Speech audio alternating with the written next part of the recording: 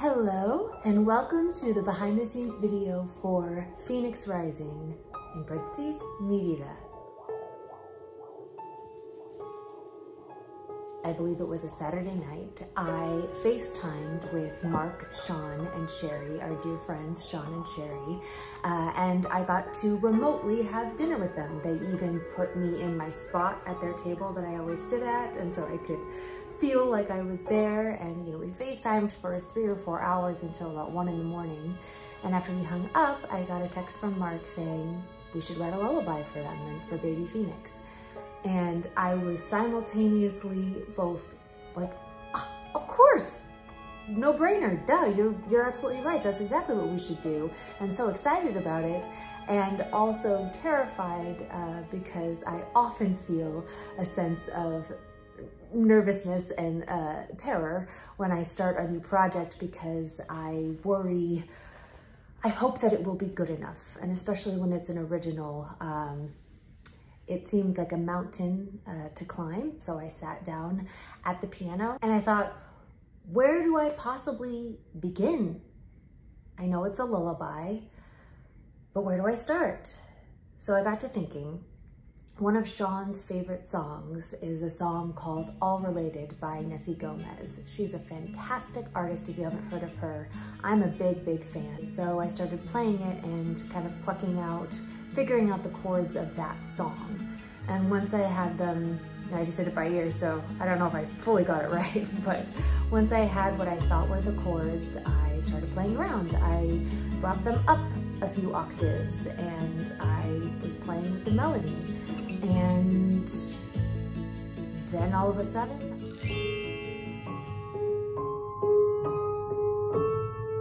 the chord progressions and most of the lyrics that ended up being the final lyrics started flowing through me for the verse, for the pre-chorus, and the chorus. And it was such a wild feeling to feel like a conduit that it was flowing through me. Like, this isn't something I'm writing, it's just something that's coming into my fingertips and into my voice, and I don't know where it's coming from, but I'm feeling so grateful. And about an hour later, I sent Mark a voice note and he said, yeah, that's it.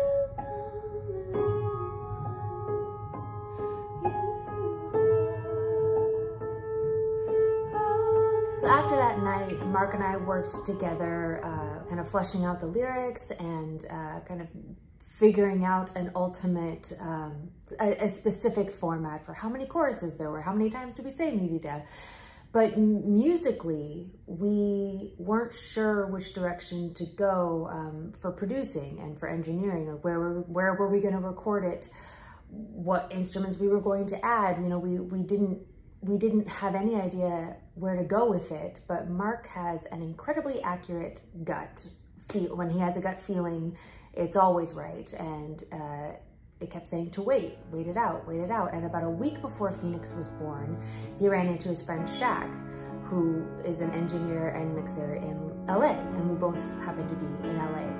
And they got to talking and he agreed to do it. He had some time in his studio that week, and I've never worked with Shach before, and so it was sort of a leap of faith for me that I'm so glad I took, because he's incredible. I'm so grateful. Like 4 days later, we were slated to go and have one day to record the song and half a day to mix it. So we were on a total time crunch. We had 1.5 days to get this song completely done. We get to the studio at about 10 a.m. and I start fiddling around on the piano, because the first thing we're going to do is record the piano part. And as you have heard, the song is quite long. And so I was really nervous about my ability to play it correctly all the way through and in tempo. I was very nervous about that, but I knew we were on a time crunch. By about 12:30, I had completed enough takes of the piano track that we felt good moving forward. So the next thing on the agenda was to record a vocal. At about 12:30, we get a call from Sean saying, the baby is coming. baby is coming, and he's coming fast. So Mark leaves right away to go to Sean and Cherie's, and I lay down the fastest scratch track that I could possibly lay down, because we needed to have some sort of guide track.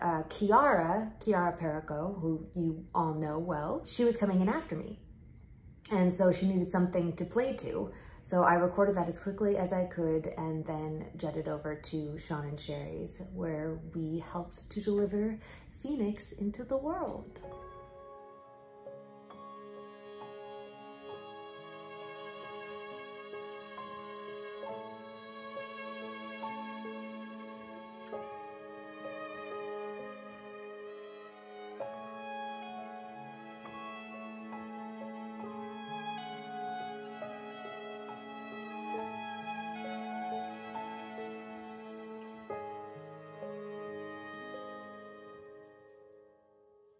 That experience was unbelievably powerful. I am so honored that I got to be there to witness the birth of Phoenix and to be with Sean and Cherie through that experience.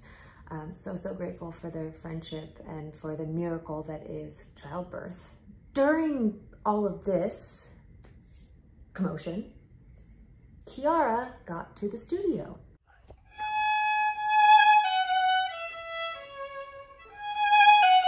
I will never be able to describe how in awe I am of Kiara. She is such an incredible talent and a beautiful soul. And I texted her on March 23rd, one day before we were supposed to be in the studio, asking her if she happened to have time the following day to come in and play on this song. And she so graciously agreed to, and she came in. And she'd heard the song, you know, once the day before. And when I texted her at about 1 p.m. saying, Kiara, I'm so sorry, I'm not going to be there. Mark and I will not be there. She said, oh my gosh, so exciting. She didn't seem stressed at all. She took it all in stride and focused on the fact that, you know, this miracle baby was coming into the world. And then she stayed at the studio for, I think, 3 hours. And all I said to her was, I trust you to give your beautiful gift to this baby. And she did. She stayed for so much longer than she needed to. She played viola, she played violin, she gave us the world to work with. And of course, when I got back to the studio and heard what she did, I cried.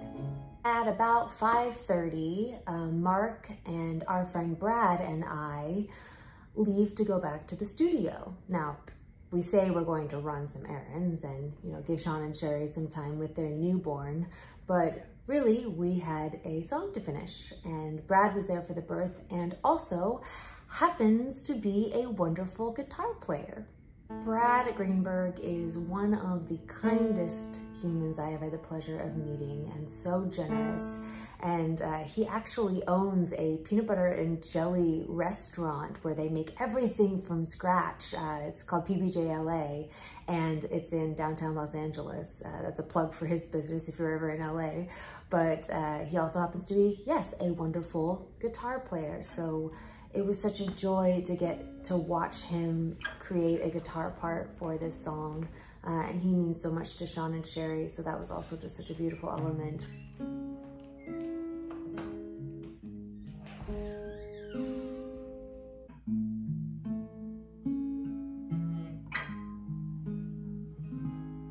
And he also played the Vida, which is a ceremonial instrument.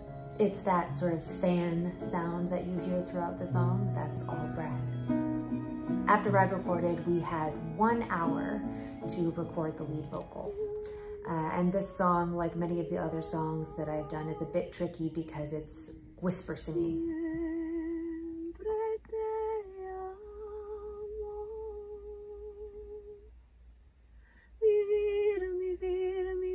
Can we take it in right there?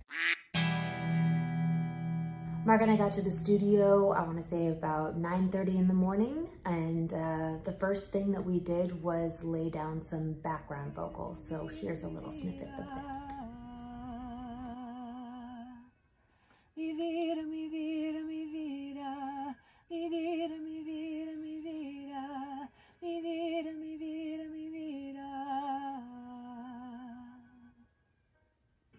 sorry. Mi vida. Okay, I'll do it. I'll give you a little.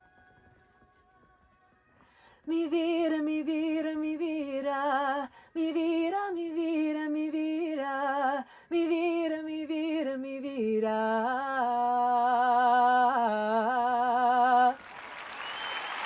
After that, I was under the impression that we were just going to mix the song, but Mark happens to be the king of surprises.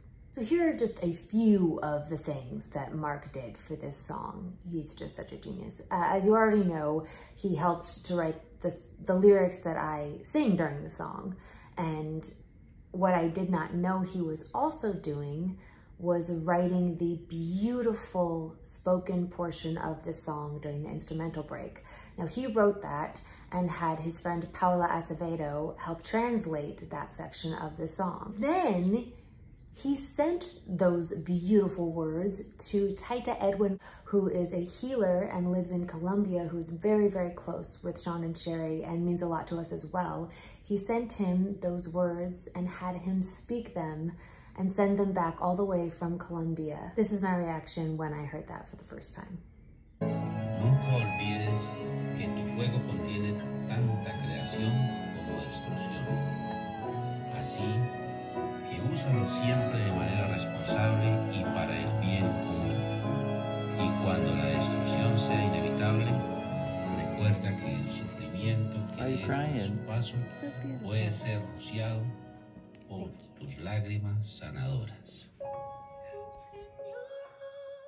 The flute and the jaw harp that are featured at the beginning of the song in the intro, Mark brought in Ernest and Zhenya Glorka, who are also dear friends of Sean and Cherie. They live in Puerto Rico and sent in those all the way from home, and so they could be a part of it.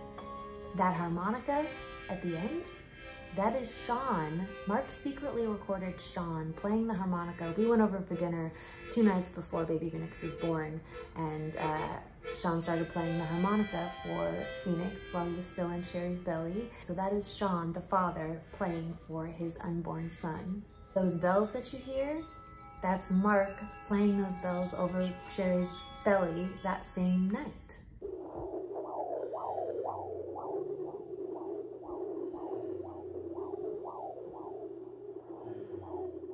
Final verse, Mark had this beautiful vision where it felt like we were opening up after this instrumental break into a beautiful sunset. So it was his idea to sample some birds and put them in there, and I think it makes a huge difference. And these are the things that come from Mark's brilliant, genius brain, and I feel like the luckiest person in the world that he lends me his talents, his energy, his vibrant, creative thoughts. I'm just the luckiest. And then we had a couple of hours to mix the track, and it was pretty much done. So on Friday night, the day after the Phoenix was born, we played the song for them for the first time, and it was a really, really special experience.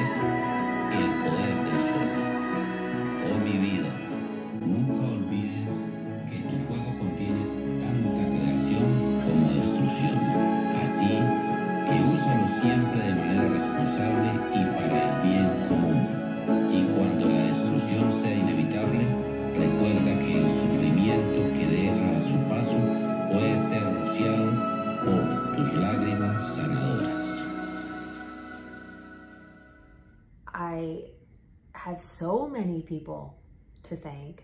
Thank you, Mark, for all that you do. Thank you, Boussani, for taking on this project and for doing such a beautiful job. I'm so grateful. Thank you, Kiara Perico, for your beautiful contribution to this song. You truly gave such an incredible gift to Phoenix and to us. Thank you for doing it all on your own, just you and Shaq. We are so lucky. Thank you to Brad Greenberg for lending us your talents with the guitar and the Vida, and for being such a beautiful, calming presence. You're so wonderful. Thank you, Taita Edwin, for speaking the beautiful words that Mark wrote all the way from Colombia. Thank you, Chrissy and Christina Fitt, for helping me translate lyrics, and to Paula Acevedo for helping Mark translate. Thank you, Ernest Smith and Zhenya Glorka, for playing the flute and the jaw harp all the way from Puerto Rico. Thank you, Sean and Cherie and beautiful baby Phoenix, for inspiring us, for the love that you give us, the love you give to the world, for your friendship. We are forever grateful. And now I get to thank you. Thank you, patrons, so much, so much for your ongoing support. I don't know what I would do without you. I feel like the luckiest human being in the whole world to have your support and to have the encouragement to keep making music. You make songs like this possible. So thank you, thank you, thank you. Thank you to my executive patrons, Kenneth Bethune, Michael Starsinik, Cynthia Dungoski, Todd Torkelson, Amy Wolf, and Andy Gillespie. I hope you enjoyed this song, and I hope you enjoyed this video of how this song came into existence. Again, forever grateful for you all, and sending you so much love.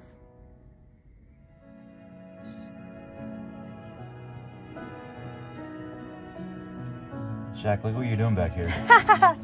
Shut up. Look what you're doing. I'm so happy. She's falling.